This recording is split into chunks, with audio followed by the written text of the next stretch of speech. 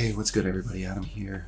Just really quick, I wanted to share with you guys a method that I use for scattering leaves in my scene. And it's super easy, super fast, and it's a tool that not many people know about.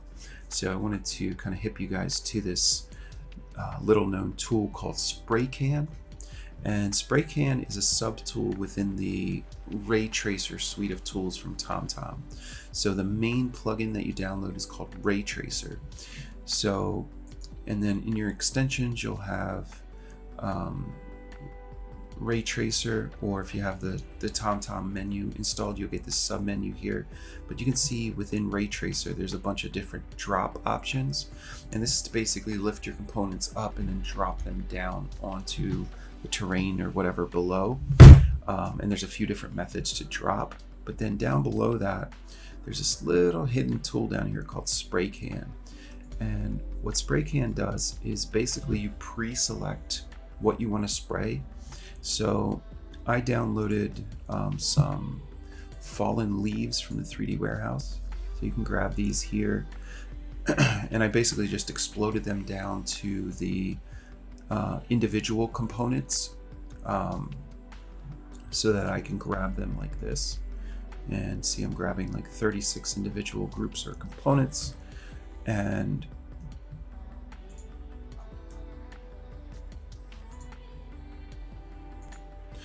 preferably we want these to be components so that we can also select them quickly afterwards and manipulate them, and maybe do some like further randomization and stuff.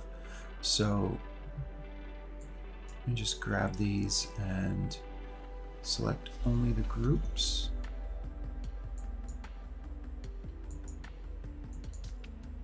There we go.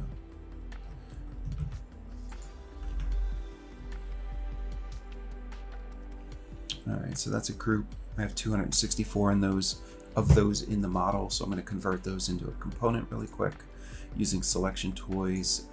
Right click, go to group copies, and say convert into components. So now what I do is just pre-select my leaves, right? So these are all components. I can go up to extension, ThomThom plugin, Ray Tracer, Spraycan, and you'll see it'll give me this huge diameter thing here, which is 65 feet. And you know, one of the downsides with Spraycan is it was just kind of like a first draft. It's never been developed, so it's lacking a bunch of basic functionality like remembering your previous input. So I'm going to change this to 4 feet, but if I call the tool again, I have to set it to 4 feet every single time, which is a little annoying. But basically that's it. You just select your leaves you want to scatter, call the plugin, set the diameter, and click and drag, and it'll drop in these construction points and then convert them into, or replace them, I guess, with whatever it'll randomly replace them with the components that you had pre-selected.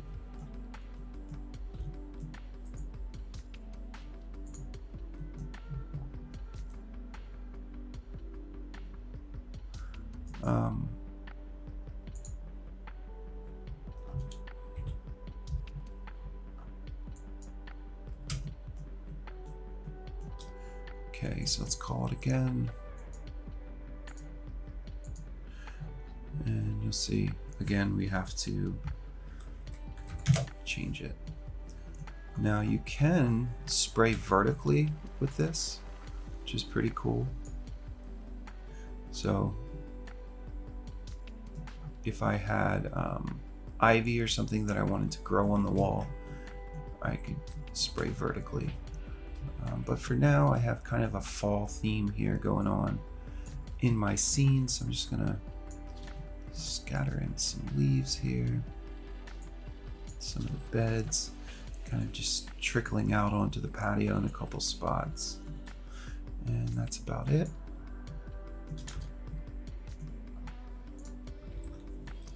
Now I can grab sections of these, and I'm going to use a plugin called Chaos. And Chaos is a great randomization tool. We can set here the scale. So let's go 0.75 to 2. Sounds good. Rotate on the Z, 0 to, I just say you can say 360, like that, and just say OK, and that'll randomize them. So if you have that set on a shortcut, it remembers your settings, and it's pretty quick to grab a little cluster and just add a little bit extra randomization. Just make sure you're not grabbing something unintentionally.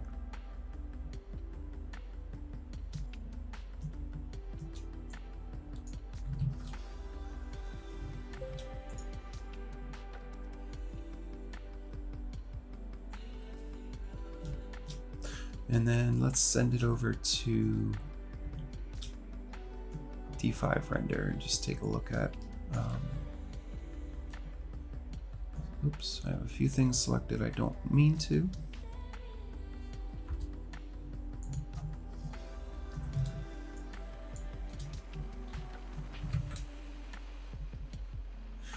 And if you're unsure, you can also just group them and and isolate it. Absolutely don't want that in there. So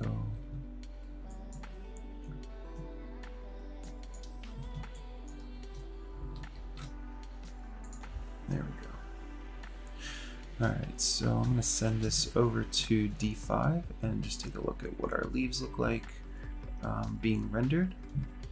Let me pause this. All right, so here's our scene loaded in.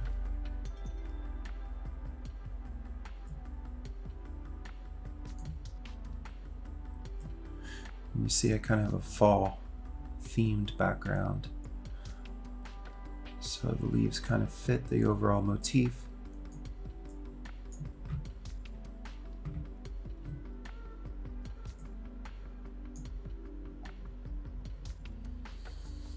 You don't want to go too crazy with it. Obviously, it adds a little realism, but for the most part, you know, before you'd get professional photos done, those leaves would be blown off of there and removed. So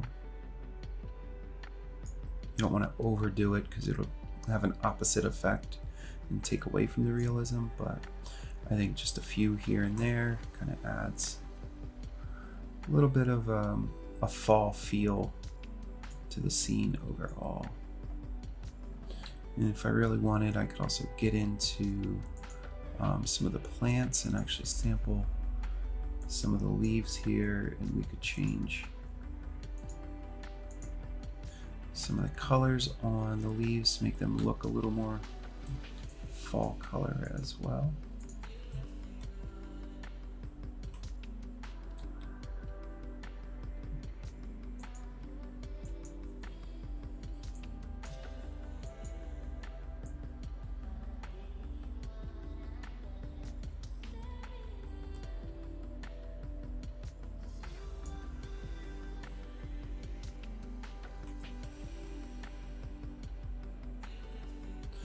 Let's check out the driveway.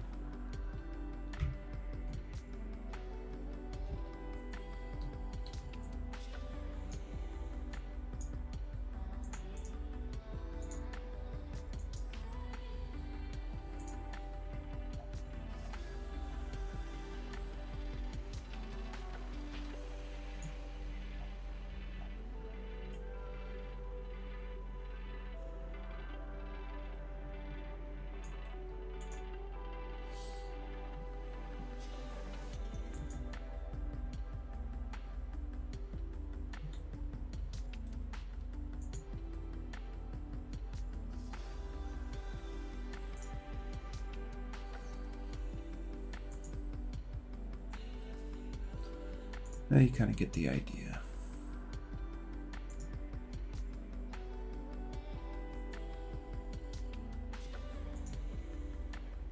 So anyway, that's Spraycan from ThomThom, and you know, really helpful for scattering leaves really quickly. Obviously the best tool to use is the Skatter plugin. It has a lot more functionality, but for some kind of quick and dirty scattering leaves, it takes a few seconds. Check out Spraycan. You can also use it for gravel and debris, or anything, any random 3D objects that you wanted to use. You can even use it for grass and plants and things like that. So you just got to be mindful that there is no control on the density or the, you know, the amount of scatter that you're doing. It's just kind of click and go. But ThomThom, if you ever see this, it'd be awesome if you could add some more functionality, because it's such a great little tool. But anyway, see you guys in the next video. Bye for now.